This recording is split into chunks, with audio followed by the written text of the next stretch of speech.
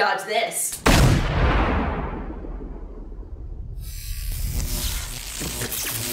Hey guys, this is Dodger with the Game Station, and you are watching Dodge This, which is my interview show where I talk to awesome people about the awesome things that they do. So today I have Jin Han, who does some toy stuff, and he's done comic book illustrations and coloring and all sorts of great stuff, and has actually started his own studio called Yellow Tracksuit. So how are you? Good, how are you? You even have a hat Yes. with it. That's awesome. That's the Yellow Tracksuit logo, just so you all know. So you've worked on so many different types of projects. Like, if you were to say that there's a certain type of project that you prefer working on, what would you say? Or would you say that they all have their merits? Yeah, they're all fun and unique in their own little ways, but I really have to think that doing anything film or for animation is really fun.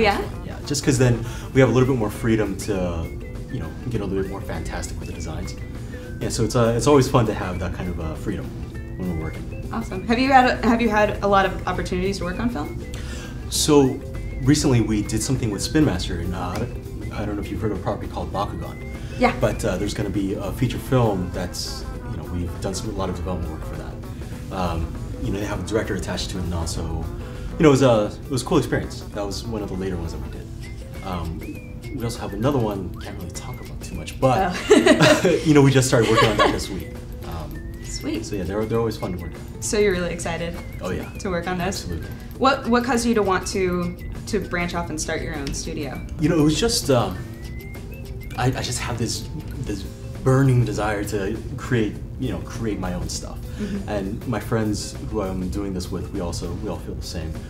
Plus, to be honest with you, when you're working in either a corporate or just working under somebody else, it just gets a little bit tough. Yeah. Because you're spending most of your time writing emails and being in meetings and things like that. When you're only actually designing for an hour or two a day, when you're hired as a designer, it gets a little discouraging. Mm-hmm. And so that was one of the reasons why I broke off and started doing this. So now you get to be your own boss and you get to actually feel like an artist again? Well, no, because I'm still writing emails and in meetings 8 hours a day, but it's mine, so right. It feels better.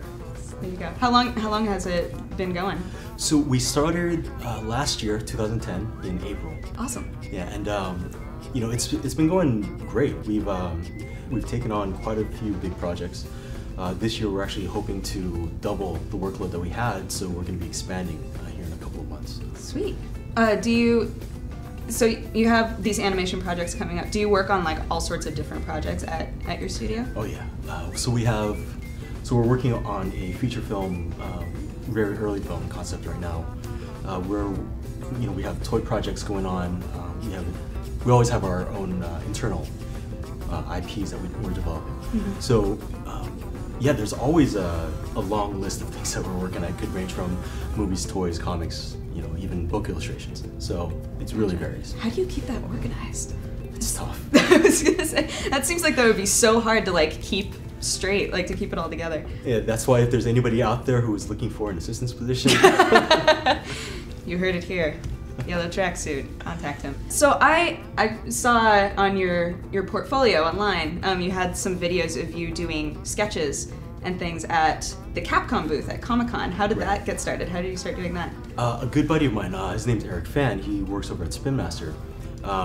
He has a friend up at Capcom, and they just started talking one day and said, hey, I've got this buddy who's a great artist. Thank you, Eric. And yeah, they set it all up, and I just got an email saying, hey, do you want to be an artist at WonderCon? And that was last year. And after that, it went really well. He's a really great guy, Francis up at Capcom. And he invited me to Comic-Con the same year. Mm-hmm. And then after that, it's just been back to WonderCon again, and then I'll be back in San Diego at the Capcom booth again. Gotcha. So I'll be sketching away. So anybody who wants one, stop on by.